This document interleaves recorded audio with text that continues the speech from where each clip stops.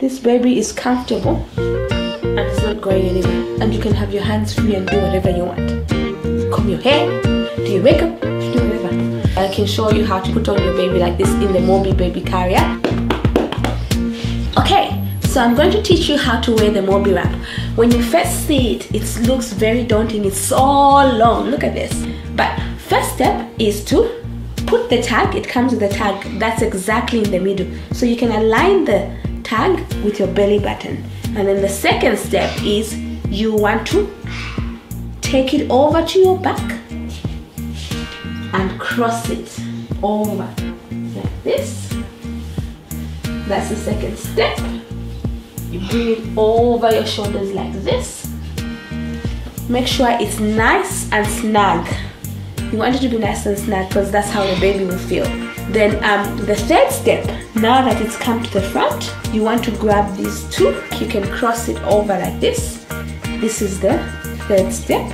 Cross it over, get one side and put it through. I find this easier actually. Put one side through like this while it's already crossed over. So that's the third step.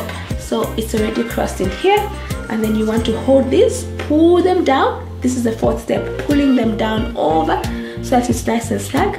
And once they're still crossed over, you take them to the back again like you did before, and then you're still crossing them over at the back and then bringing them towards you. And then the final step is just to tie in front. You can tie 2 knots so that it's nice and secure. And now you're ready for battle. Yeah! Yeah! Karate chopping.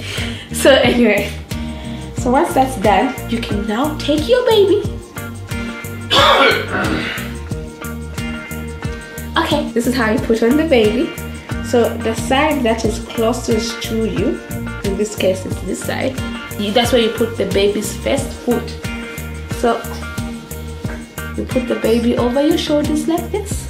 Grab the side,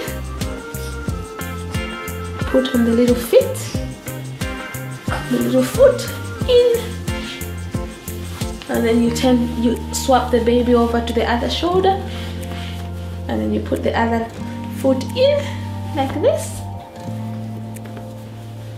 Then you create a nice comfy seat. There we go. Nice and comfortable and snug, not snug. And then you remember the tag, the one that you folded on the middle, it's there for a reason. So this tag is like a seat belt for the baby. So you lift it out, you put the little feet in, and then you lift it up like that. The feet can be in or out. So this case, baby's feet are inside, especially when they're first born. You want to keep the nice feet nice and warm. And then if you want the feet out, you can just lift up as well, like this. And then the feet can be out. Done. So have you seen how when I stretch over like this, the baby's not going anywhere? It's different with the other wrap. The other wrap, because it's very stretchy, I don't feel the babies as snug. I don't feel like I'm carrying, it doesn't provide that extra security for the baby, I think. So my to-go-to wrap will always be the Moby for now. Some of the safety things you should do when the baby is in this wrap is make sure that you are able to kiss their head, and their chin should always be up and not down towards the wrap. They should always have access to air like this. And then when they're sleeping, you can actually use one of the sides to wrap, to put their head over like that towards you, and then they can have a good nap there. Right now he won't let me do that because he's up, he's just from sleeping. He won't allow me to cover him. So this is how easy it is, and it's so good. If you guys would like, what did I say I was going to say? I wonder if Olivia Grace can still fit in this wrap. Olivia, come, let's see.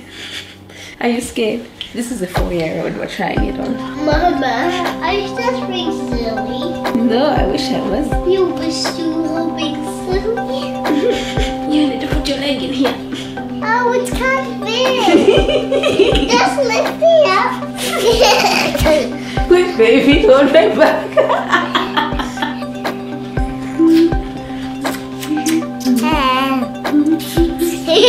So, better.